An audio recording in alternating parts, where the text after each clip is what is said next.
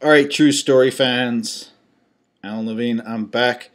I got a story that's true, and it could be amazing if you participate. You're going to make it amazing.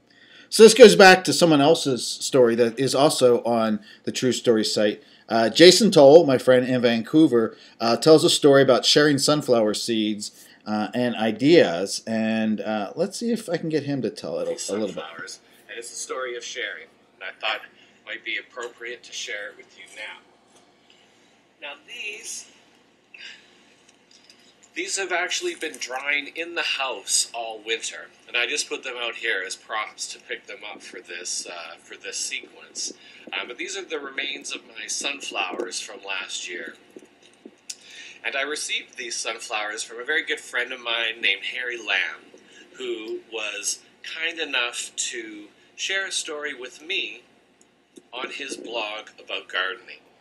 All right. And I guess he had a... You can listen to the rest of the story. I'm not here just to play the story, but it's a good one. So let me see if I can encapsulate. So our friend Harry was in 4th or 5th grade and had a school project, and he proposed this idea that he had come up with, and it was about kind of a community compost sort of thing that would go around the city, and people could contribute their scraps, and you could sort of be environmentally cognizant and do some good stuff. And it was kind of an idea thinking, but Harry was looking for feedback, so he did something neat, and he said, for the first 5 people who respond to my blog post, I will give you some sunflower seeds that you can grow on your own. And so it was set up this idea. So Jason was one of the first people who responded to Harry's request, and Jason grew his sunflowers, that would have been the year before last. And Jason did the same thing last year on his blog. He put out a request, and he said, I've grown these sunflowers, and I think it's kind of a neat story. So the first 5 commenters, or how many responded, who responded to my blog posts, I will send you the sunflower seeds that I harvested for my sunflowers. Now, Jason lives in Vancouver. Harry lived in Vancouver, actually not far from each other at the time. So getting from Harry to Jason was pretty easy. In fact, you could walk between our houses. But Jason mailed me the sunflower seeds. I got them last March, a little packet, maybe 20 seeds, here in Arizona. And I grew the sunflower seeds myself, and they did pretty darn good. Let's see if I can work this.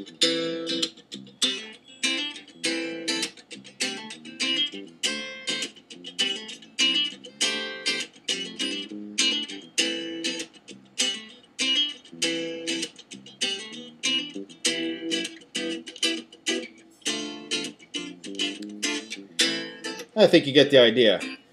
Sunflowers do pretty well in Arizona. I found that the 2 that got regular water every day, 6-footers, big head of seeds. So look what I got.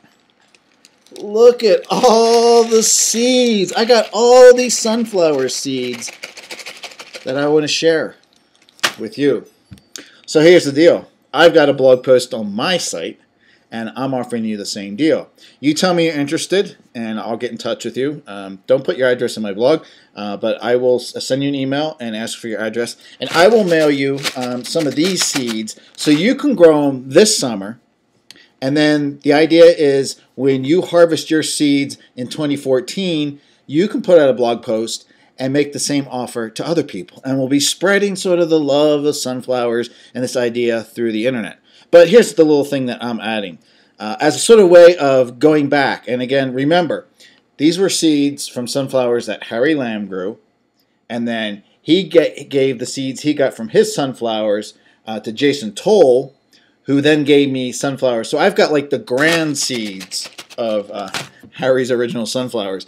And so we can keep on going with this pretty easily and spread very far. So what I'm going to do is I'm going to send some of my seeds back to Jason and Harry. So if this starts to spread, and I think you can do some of the geometric progressions of growth, etc. If this really spreads, in a couple of years, I predict that some big 18-wheeler is going to pull up in front of Jason and Harry's house and dump out this massive pile of seeds, because everybody on the internet is going to be growing seeds and sharing it. And if not, it'll be fun to do. So right now, it's a story. It's kind of neat. It hasn't gotten to the amazing level yet, That's where you come into the picture. So it's not that complicated. You don't need to be like technical or anything like that to do this. All you got to do is germinate the seeds, stick them in the ground, water them, wait till the end of the season, let them dry out, get a bag of seeds, write a blog post, make the same deal.